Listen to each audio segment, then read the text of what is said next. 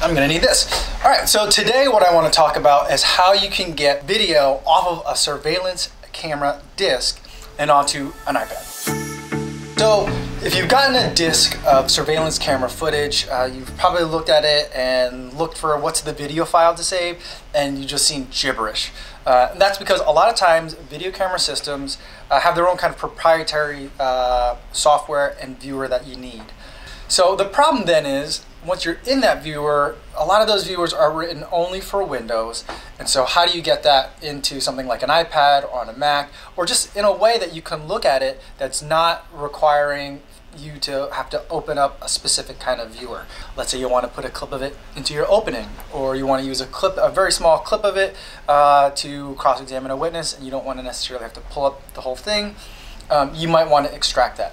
Now there's a couple of different ways it works, and a couple of different things that you can do. I'll show you 3 examples that we come across relatively frequently, just to give you kind of a flavor of what's going on out there. So the first one that I'm going to show you is this executable. Everything that you need to be able to view this video is self-contained within this file.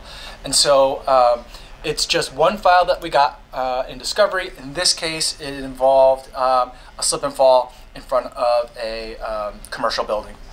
And so you double click it and you get to see kind of like this proprietary viewer. Right now there are 3 camera views that apply to kind of the relevant time frame. And you'll see that there's some play controls up here and not much else. So I can play it, I can kind of look at all 3 feeds at once. I can pause it, I can kind of go a little bit faster if I need to. And I can use this bar over here to scrub forward and back. So let's drag that and go forward and back. Now the other thing that I can do is I can change how I'm viewing these. And so right now I'm looking at all my angles at once. If I had a whole bunch of angles, I could hit that button. Or I could click on one. Let's say I want to see this interior shot, double click on that one, and it just gives me the one shot at a time. And so now I can play just this clip, and if that's the only angle that I want. Let me pause it here. Right, so now the question is, I have this video, this is what I want to see, how do I get it out of here if I want to get it out of here? Now there's a lot of rhetorical and some evidentiary reasons why you might not want to get it out of here, but just in terms of ease of use, being able to use it day to day, you probably want to get it out of there. And so if you just want kind of the frame that you're looking at here, a lot of these programs usually have an export function. Go to File, Export Image, and then it'll ask you, where do you want to save this, and it'll save this as a bitmap, right? So let's say I want to save it on my desktop. Come up here, desktop, and then call it interior, right? Save it. Now if I look at my desktop, I have just that image that's in there, right? Double click, and there it is. And you'll notice it's pretty small, and it's because a lot of surveillance cameras that are out there do not give you really great kind of like huge Instagram worthy images, right? Nothing that you're going to put and mount on a canvas. So we can zoom in on it a little bit just to see what it looks like, but here's kind of our export. Let's look at this next version called Intellex. Intellex is another viewer that we see quite a bit. A lot of kind of commercial places will use it. Let's see here. Sometimes the file is really buried, so you gotta kind of have to look through all these gibberish looking folders. So I look at this kind of like file path, and then here there's this file that I don't know what it is, but it's relatively big. So I'll just double click on that once I have the viewer installed, the Intellex player installed on my computer. And now what I see, if I make it bigger, I have 9 camera angles from the interior of this Louis Vuitton store on Michigan Avenue. If I drill down in here, I could see each of the individual kind of angles that I want, right? Or if I want to see more angles at a time, 4 of them, 9 of them, I can do that. Go faster. This lets you go faster a little bit if you need to go faster, or you can go backwards a little bit slower. So we can get a nice view of what's going on in here.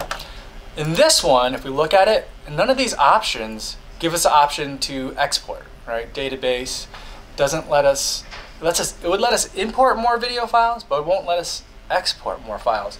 And so it becomes a little bit more tricky in terms of how do we get files out of here. And ultimately what we have to do a lot of times is we'll just screen record. And so what we'll do is, let's say that this angle back here from the stock room, full screen, is what we want to watch, right? And this is what we want to see and record. Then what we'll do is we'll then use screen recording software or a screen recording device to capture what's going on our screens. So that's what you'll have to do here. The one that I typically recommend is OBS Screen Recorder. In fact, that's what I use to record all like the tutorial parts that I'm using here.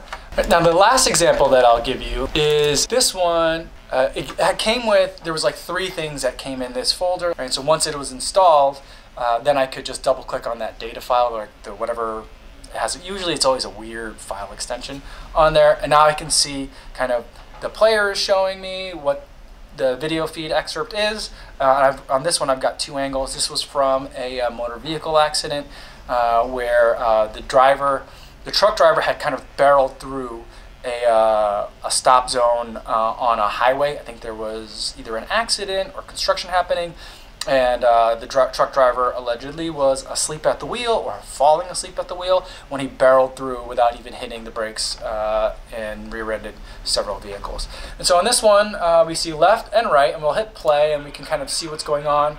There's also audio on this one, and I'll turn the audio off for now, just so it's not interfering with what I'm trying to say on this video. But you can see kind of what's happening, and the video ends, right? I can then, there's a button right on the bottom to make it relatively easy on this one that says export view, and it asks me what do I want to show. Do I want to show the front view, the interior view, or both? And for this one, I'll choose both. Hit OK, and let's talk about truck, right? And then it asks me what kind of compression do I want. I'll just leave it at full or uncompressed so I can get as much out of the image as possible. All right, and then it's exporting it, and here it is. Right, and so it's giving me both angles, exporting the view, and it's given to me in a little bit of a different way, which is interesting, right? And so it's given to me top and bottom in terms of the 2 different views. But what's nice is I'm also getting a lot of the other kind of, not metadata, but other data about what the truck was doing at the time of impact and right before impact. So that's in there as well. I can expand the view or collapse the view if I just want to see one view at a time. Right? I can switch front, rear. I can toggle back and forth between front and back. And if I want to export the video, then I can just do that. So if I just want one, I can just export one. And I could say truck front and export that. Uncompressed. Wait a minute for it to pop up. It tells me it's done successfully. And then let's go to my desktop. And now I've got just the front view of the truck with all this diagnostic information as well. And I think that's more of the trend. The more modern the software is, the more modern the security camera or surveillance footage is, the more options you're going to have.